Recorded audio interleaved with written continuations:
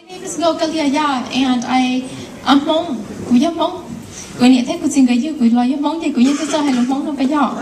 I speak to all of you in English today. Not because I speak in English, not because I think I sound good in English, because to my ears, and I'm just talking my ears, I'll never sound as good as I do in Hmong. But I speak today because I believe it is important for us to understand each other. I'm here to build a bridge of understanding. I don't care if you agree or disagree with my talk. The truth is that if I'm any good at all, when you walk out those exit doors, you will walk out with a little bit more understanding inside, and I will have succeeded. That's a standard that we're playing by. But my name is Kao Kalia Yang, and I say I'm from the Hmong community. My mom and dad came from Thailand, the refugee camps of Thailand. I came when I was just 6 years old. When we came to America, I knew three American things. The teacher at Battle Creek Elementary School said, say your ABCs. I said A, B, and C. And she said, say your ABCs. And I said A, B, and C. So I failed the test.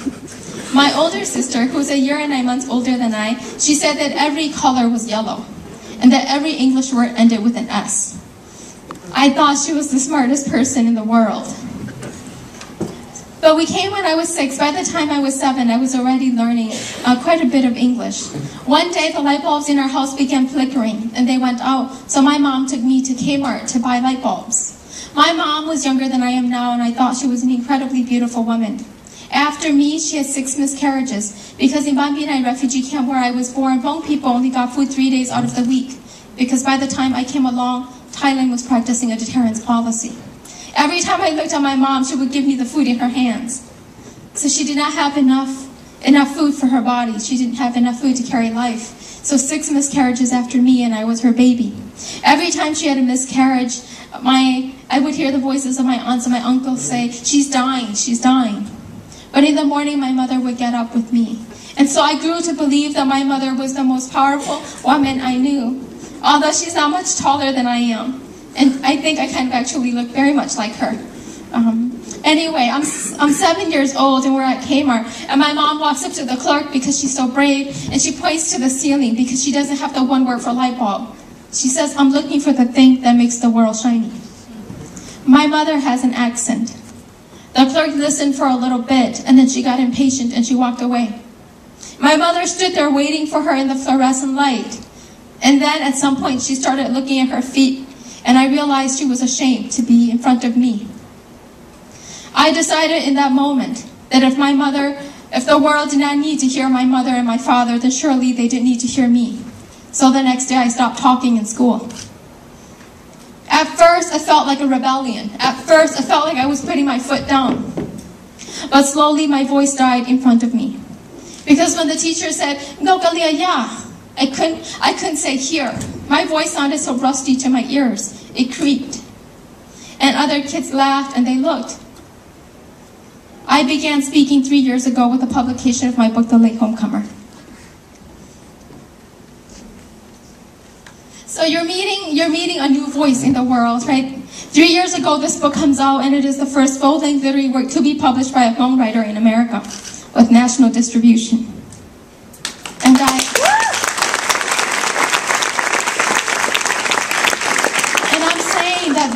I'm saying in this book that Laos is the most heavily bombed nation in the world, only the world didn't know it.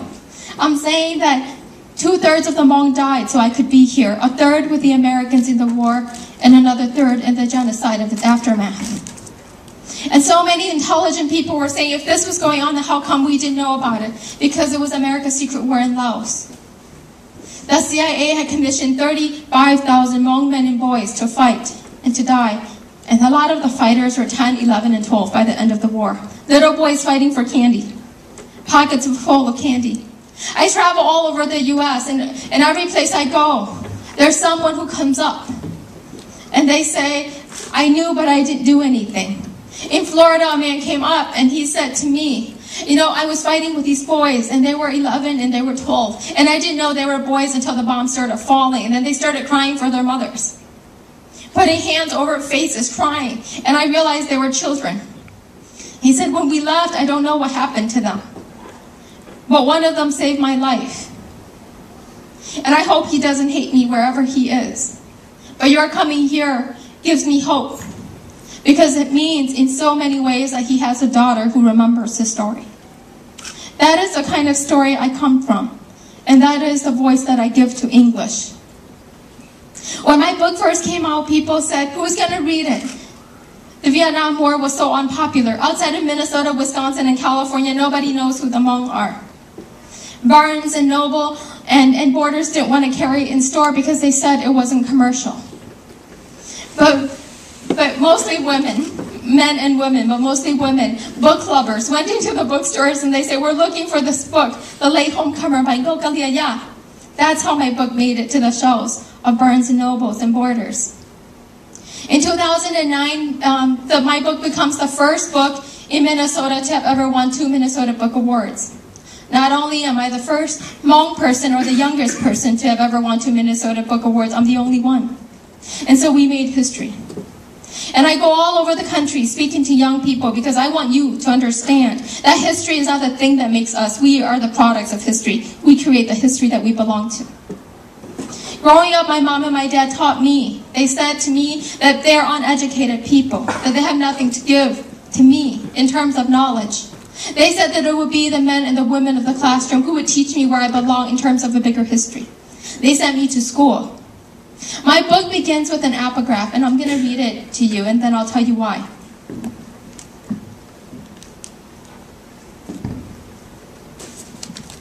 So the book is written for Zhuo Li, my grandma, who never learned how to write.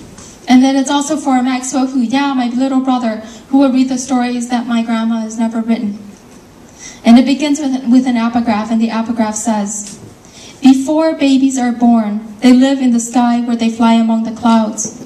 The sky is a happy place, and calling babies down to earth is not an easy thing to do.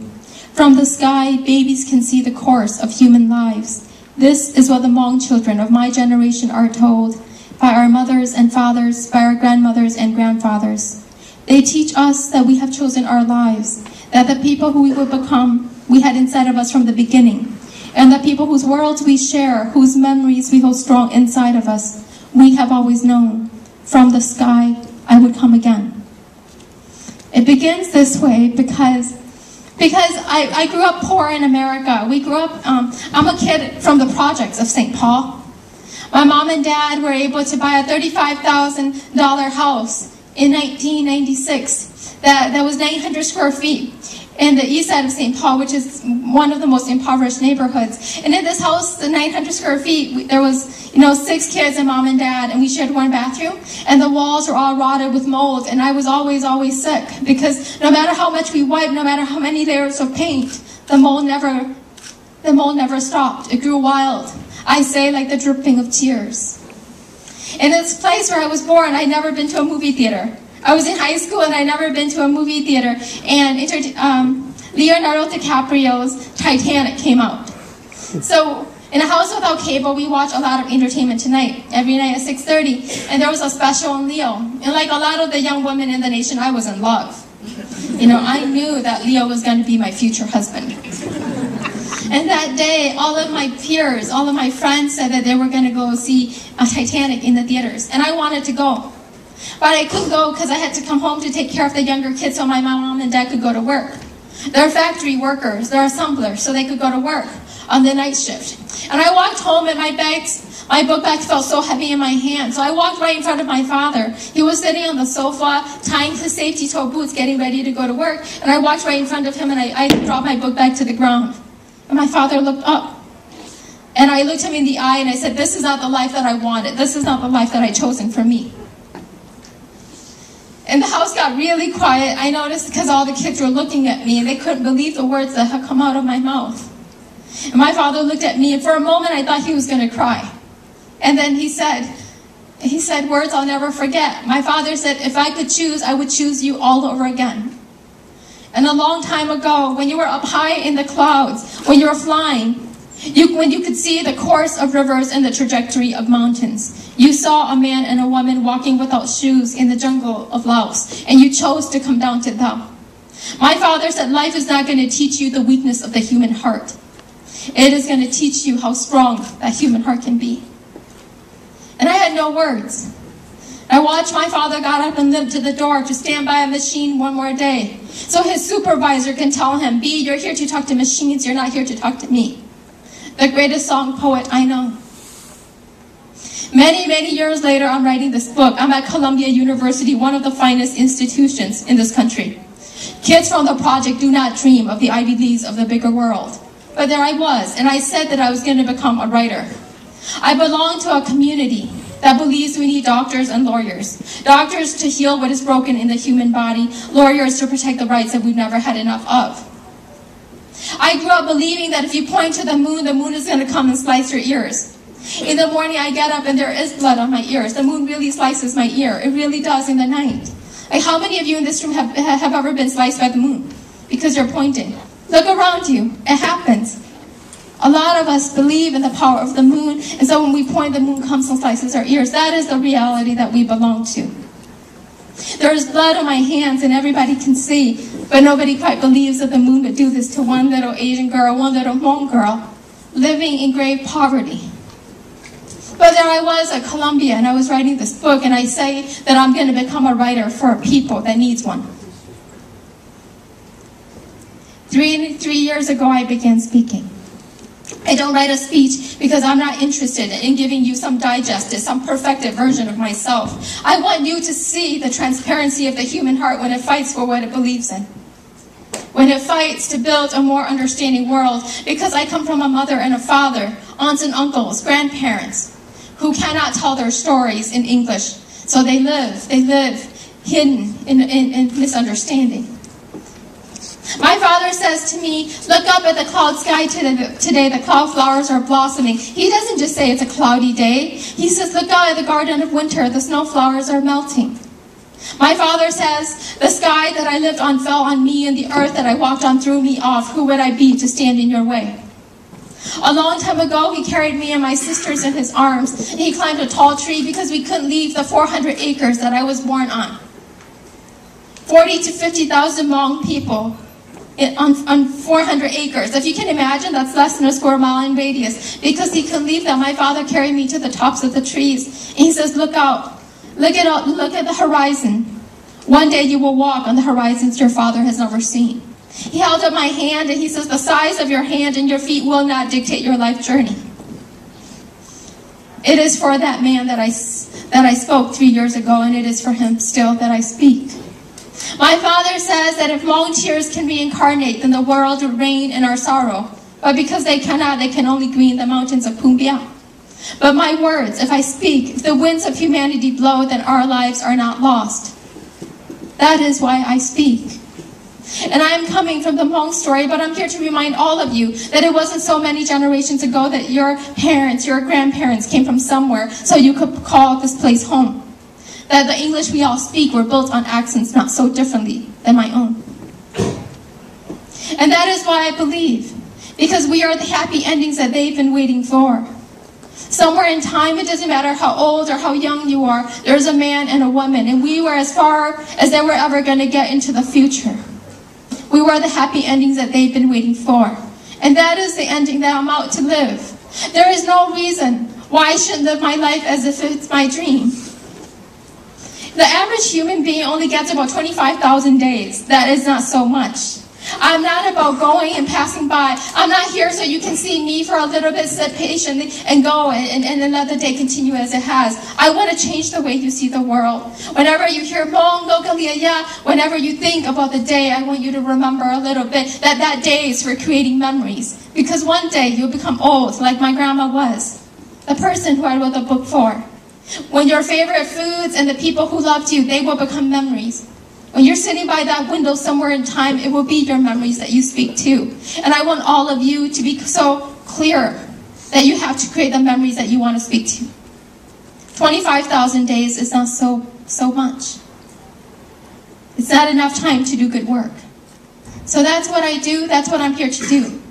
And I'm here for all of you. So I want to give you an opportunity to talk to me, not because I have answers. I ask for questions only because I want to think out loud about what matters to you. That remains the only gift that human beings can give to each other. My daddy says that at the end of the road, all we have to give are our tears and our words. And I'm not here because I want to hold those back. So please talk to me. Okay? I'm here for you. I don't want this to be boring. If it is, then you Facebook me and you tell me. Okay? Because I'm out to grow. I want to become a better speaker. I want to become a better writer. I want to become a better human being. I don't even have 25,000 days left, maybe 19,000. And I want to make them count. I'm out to create a memory with you. So talk to me. Okay? Talk. Raise your hand and talk.